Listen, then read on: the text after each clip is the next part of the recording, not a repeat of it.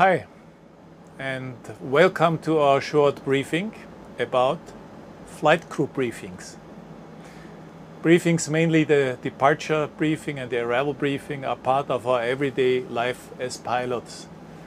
To make these briefings an even more interesting and valuable part of our work, Airbus has developed a new policy. This video will give you information on the changes of this policy and how you can adapt it to your own briefing policy. We will also show you some practical examples. But before joining the cockpit, let's have a short review what briefings are intended for. Flight crew briefings are, first of all, your essential tool for management of threats and errors that may affect your flight. The main purpose of flight crew briefing is the enhancement of safety and the management of risks. Think out of the box, and you will more easily identify potential threats that may affect your intended operation.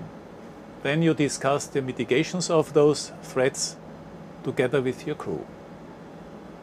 The second purpose of your briefing is the identification of significant differences or deviations to standard operations.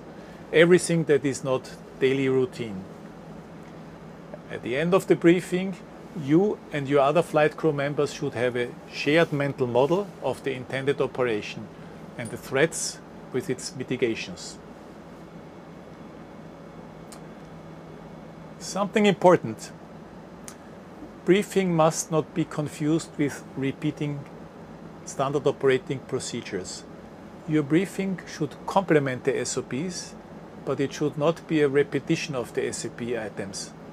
To make this clear, Airbus has moved a lot of content from the traditional FCTM briefing to SOP items during cockpit preparation. Those items are marked as both pilot items. The content of those both pilots items will not be repeated during the new briefing. Give you some examples. Both pilots items is the aircraft acceptance, the FMGS check, or the fuel check. That should be completed before starting the briefing. Let's now observe a crew preparing for a takeoff in New York, John F. Kennedy, on a flight to Boston. It is the last sector of the crew. They had several sectors on that day. Okay, I think we're ready. You're pilot monitoring, so Go ahead with the brief. Okay, so we are planning runway 04 right for departure with the Kennedy 5 SID. Initially climb to 5,000 feet with an MSA in our departure segment of 2,000 feet. And in terms of fuel, we have no extra. Okay, that's great. As we taxi out, we need to think about the hotspot at Juliet, even though 4 left is closed by NOTAM. For 4 right, we talked about it in the briefing room. We've only got 19 meters of stop margin on the wet runway there. There's no engine out SID, so as you get airborne, it's going to be SOPs. So what do you see as the threats? I feel a little bit tired from the previous long flight, and that's it. Yeah, I'm the same. I see the threats the same. We're both a bit tired. It's the end of a long day. It's going to be even more stressing with the high amount of radio transmissions around New York. So for the mitigations of that, we need to be really vigilant with the radio calls. We need to listen out for our call sign, listen out for our clearances. Of course, in the event of failure, when I take the radios, that we need to remember to prioritize to fly, navigate, and communicate after that. Yeah, fully agree. Questions? No, thank you. Let's go. What have you seen in this video? First of all, you have noticed that the pilot monitoring started the briefing, and he states the view of the intended plan after checking the FMGS setup. Why do we suggest that the pilot monitoring starts?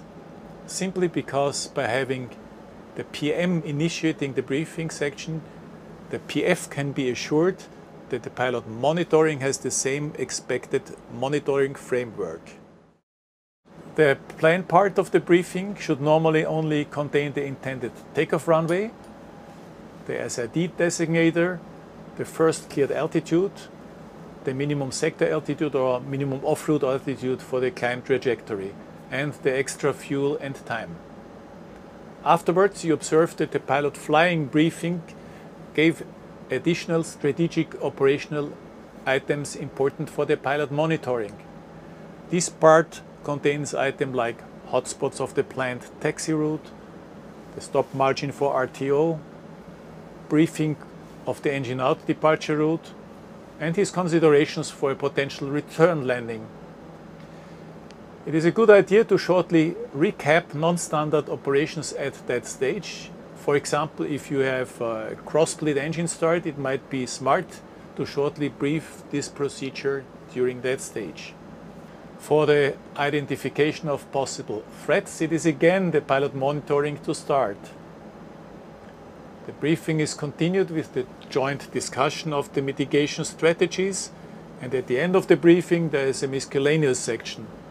Items that could be discussed at this stage are the level of automation intended after takeoff, or you could take the opportunity to brief a cockpit observer.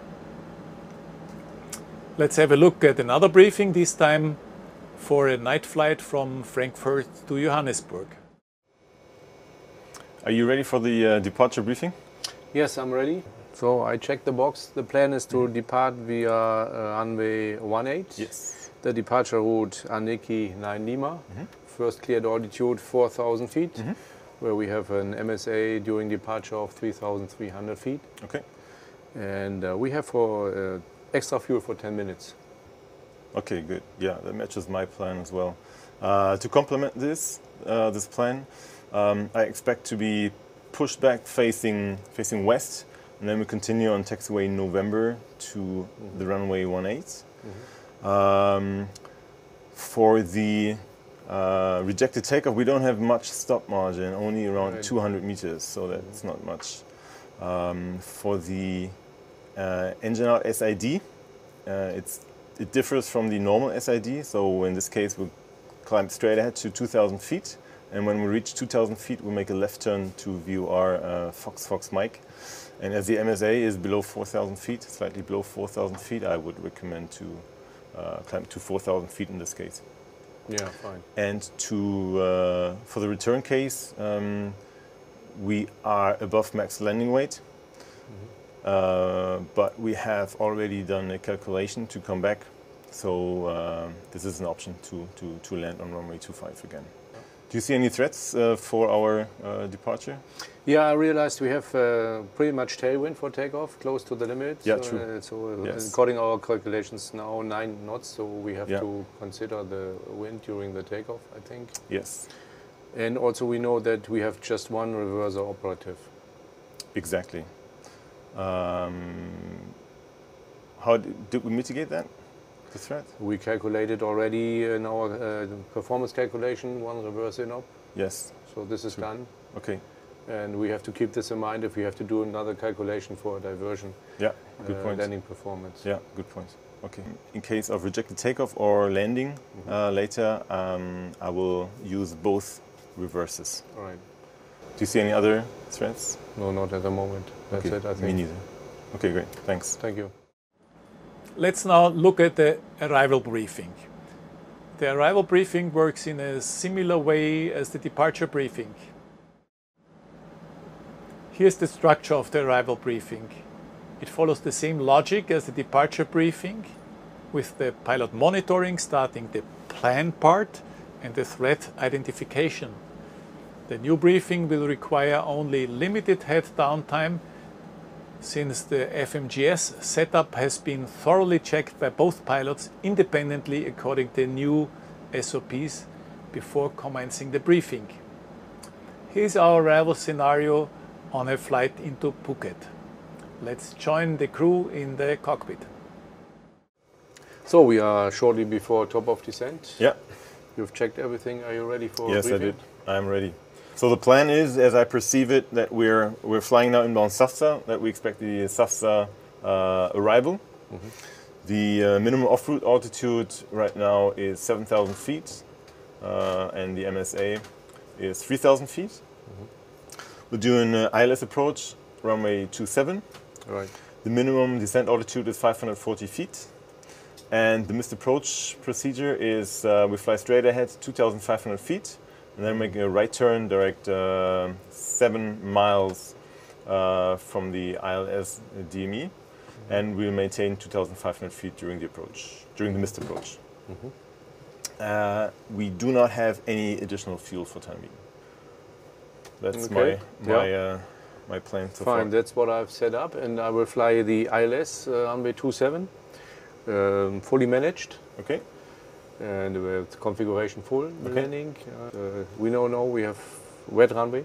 Yeah. And light bumpy crosswind conditions. Yeah. Do you see any further threats? Yeah, like I mentioned, I see one threat that we have no additional fuel, and the weather is close to the minimum.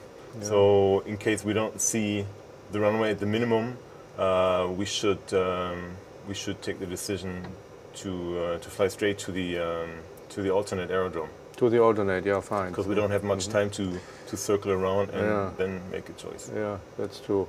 So if weather is an issue at the minima, we divert to the alternate. Yeah. Okay, I see. And the second one would be I'm quite unfamiliar with the aerodrome. I've never been there. Yeah. So. Okay, I see. Experience. Yeah, I flew there several times, so maybe we have to be aware of the offset of the localizer. It's about 2 degrees offset to the runway, and we have to align to the runway center line, short on final. Yeah. And the runway then will have a slight downhill slope. Okay. So I will try to make a firm landing, no long flare. Okay. And as I mentioned, full reverse, all standard. Okay. That's all the threats that I can foresee. All right. Okay. Thank you. Thank you. Here are some hints that make a good briefing. Briefings should never be routine. They are intended to break the routine. Therefore, a good briefing requires out-of-the-box thinking beyond the pure reflection of SOPs. Briefings should have a threat-focused view. Source of your briefing should be all information you got from the pre-flight preparation, your professionalism, and the sum on the experience of all crew members who operate the flight. Your briefing technique is good if you have a bird's eye view on all information, so as to identify and prioritize threats that may affect your operation. Your briefing should also contain significant differences or deviations to standard operations on that day. What about repetition of SOP and abnormal procedures in the briefing? Normally this should not be done on a routine basis. A briefing should only be used to refresh SOPs, procedures or techniques if they are expected or likely. Give you an example. In case of a wind shear warning in the 80s, it might be a good element of the briefing to shortly memorize the memory items of this wind shear procedure. Before concluding this session, a few words on the length of the briefing. There should be a variation in the amount of detail and in the length. You make a longer, more detailed briefing if, for example, one of your pilots has limited experience or is not familiar with the airport or the approach. Also, in case of complex airports or procedures, let's think of a Cat C airport, your briefing might be longer. On the other hand, a shorter briefing restricted to the minimum items will be possible in the case of, for example, operating to a well-familiar airport or the repetitive operation by the same crew. In this case, you can restrict the briefing to the items mentioned in the FCTM table. And remember, as a general hint, a long briefing is not necessarily a good one.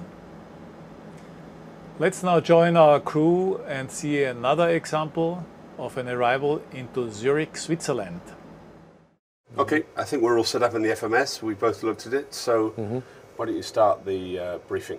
Yeah, okay, I looked at it. So we are currently clear direct Trasardingen, and the plan is to fly an ILS approach runway 14, which is set up in the box. The minima is 1602, which is 200 feet above aerodrome elevation. And the missed approach, I checked in the box also. We can follow the nav. It's straight ahead, 5.1 miles. Then we turn left, heading north, climbing 4,000 feet, and then we can continue with the box. And I realized that we have no extra fuel. Okay. Okay. So what I'm planning on doing is flying standard ILS, fully managed, with flat full. Okay. Okay, once on the runway, I'll use minimum reverse for the airport, keep the noise down. We've only got 445 meters of stop margin. Mm-hmm. So that's something we need to think about. The BTV we set up for Hotel 2. That's the second of the high speeds. All right. Towards the bottom end. And we'll come off that, and there is a hot spot before we cross the runway, before we go to our next When we taxi in, parking. Yeah. All right. I've got nothing non-standard for the arrival in there. Let's talk about threats now. What do you see? You know, we have the weather close to the minima, close to the 200 feet, the ceiling. And also we have slight tailwind. Yeah, so for me that's a threat that I see right now. Yeah. Pretty short margin. So if we have a long float, so you have to be careful with a long floating landing. Or otherwise we can use the reverse. We plan now to use idle reverse now. If you need more reverse, then we can open the reverse during the landing roll. Yeah, it's a place where there's a lot of high ground. We've briefed the MSAs. There was a note within 17 miles, it's 5,900 feet. Yeah. So that's a threat as well. So the mitigations then, we'll plan on doing a completely normal landing, but as you say, if we do float, we either use full reverse or we do a go-round. The weather's not so great. The mitigations is to fly completely standard using the automatics and our SOPs. Exactly, yeah. Anything else we could do to mitigate the threats? No, I think that covers it. Yeah, I think so too. Good observance of normal procedures. Okay. Okay, Yeah, questions? fine. No questions so far. I wish you happy landings with the new briefings that make your flights not only more interesting and fun, but overall safer.